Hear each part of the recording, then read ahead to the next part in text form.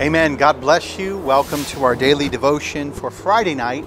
And I want to kind of get into the atmosphere of Christmas with this devotion tonight. And it's a portion of scripture that's found in 1 Corinthians chapter 1, verse number 30, and it reads as follows. God has united you with Christ Jesus. For our benefit, God made him to be wisdom itself. Christ made us right with God. He made us pure and holy, and he freed us from sin. And with this scripture, the scripture is really defining that we've been given Christ. That's the gift. That's the greatest thing about Christmas, is we have been given Christ. And there's nothing now for us to receive really outside of him. And I think that that's something we have to wrap our mind around. Anything outside of him isn't necessarily exactly what we need. There are things in life that we appreciate, and there are things in life that we have a form of need for. But when we speak of this one gift, it is apart from him the most important thing that we will ever receive. And so, the Holy Spirit was given to produce that which God wanted to work out from within us. And so a lot of times people get confused about what that is.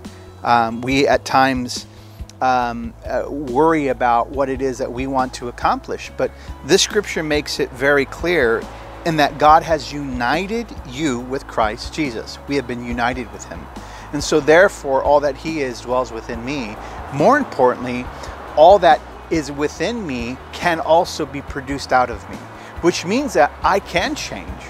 I can become different. I can have a different outlook on life. I can think differently because of the work of the Holy Spirit within my life and Christ who dwells within me. And so I began to look at things that we are accustomed to, and we're accustomed to think of holiness as a virtue, or humility as a virtue, or even more than that, as we look at grace as being something that they're so gracious, and those are beautiful attributes. But all that we really need is that which is in Christ, and Christ who dwells within us. And that's what the scripture is telling you and I, that you and I must understand that God has united you with Christ. And for our benefit, God made him to be wisdom itself. Therefore, all that we need for direction within our life dwells within the Lord himself, who dwells within us. And if we would just let him have his way, direction would be a lot more easier within our life. This is a powerful truth and a gift that God has given us through Jesus Christ, because he's within our lives. And if you could embrace that, not seeing Christmas as a gift under a tree, or Christmas because of the stockings and the decorations and the smell of Christmas, those are all things that we enjoy. But if you would just see the fact that Christ is the gift that you need within your life to give direction and wisdom for who you are in this hour of this world. And so, I want to encourage you, because I do believe that sometimes we get caught up into I don't know, for lack of a better word, maybe the spirit of Christmas, really what Christmas is to this world. But we can't lose sight of what it was, and that the gift that was given through Christ has so many things that benefit our life. I want you to embrace that. Embrace that for your life. Bow your heads with me. Father, I thank you for tonight's daily devotion, because it is a truth, God, that you are the wisdom that I need in my life. You're all that I need, really. And I look at things that I have accomplished, or maybe have been beneficial to my life and have grown, and some of the fruit that has been developed within my life, patience and kindness. These are things that people look upon and they say, oh, look at that individual. They're so kind and they're gentle. But Lord, apart from you, we learned we can do nothing.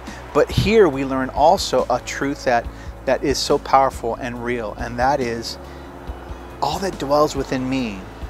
All that dwells within me is you. And what is inside of you can also come out of me. And all I need to do is give you the freedom to do so. I pray for blessing over your children now. May the Lord bless you and keep you. May the Lord make his face to shine upon you. May the Lord be gracious unto you. May the Lord turn his face towards you, and may he give you peace throughout this week. Hey, God bless you. I look forward to seeing you on Sunday as we do our service. And then Monday we'll return back to our daily devotion. Enjoy your Saturday. Spend some time with your family and give thanks to God for all that he has done. God bless you.